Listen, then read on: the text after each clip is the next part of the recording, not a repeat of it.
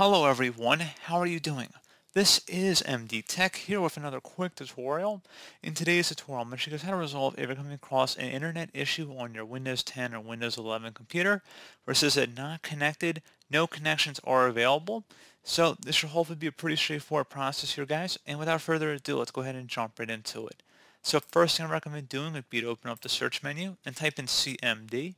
Best match, come back with command prompt, go ahead and right click on it and select run as administrator. If you receive a user account control prompt, go ahead and select yes. And now into this elevated command line window, go ahead and type in ipconfig space /flush DNS. Flush DNS should all be one word attached to that / out front. Go ahead and hit enter on your keyboard. It should come back with Windows IP configuration, successfully flushed the DNS resolver cache. Now you want to go ahead and type in netsh space winsock, winsock space reset. Again, exactly how you see it on my screen, and then hit enter. It should come back with successfully reset the winsock catalog. You must restart the computer in order to complete the reset. Proceed to close out of here and then restart your device.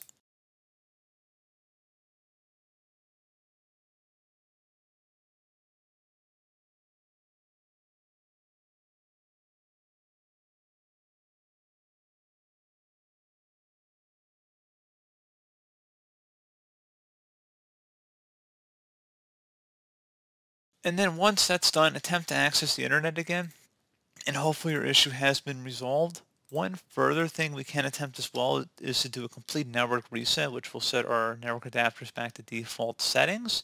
And if you're using a Wi-Fi connection, you're going to have to get your Wi-Fi credentials before you proceed, because if once we're done, you're going to restart your computer, and you will need to enter back in those Wi-Fi credentials if you want to get back online. So with that in mind, let's go ahead and jump right into it. So open up the search menu and type in settings. Best result should come back with settings. Go ahead and open that up. Select network and internet on the left side, and then on the right side you want to scroll down and select advanced network settings. And then we're underneath more settings, network reset, reset all network adapters to factory settings. Go ahead and left click on that. So this will remove and reinstall all of your network adapters and set other networking components back to their original settings. You might need to reinstall other networking software afterwards, such as VPN client software or virtual switches. Your PC will be restarted. Select the Reset Now button. Are you sure you want to reset your network settings? Select Yes.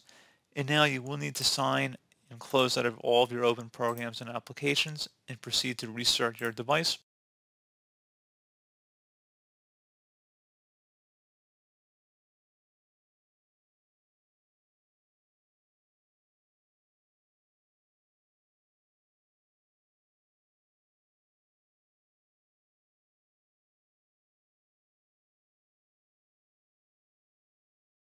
And hopefully your issue should have been resolved at this point.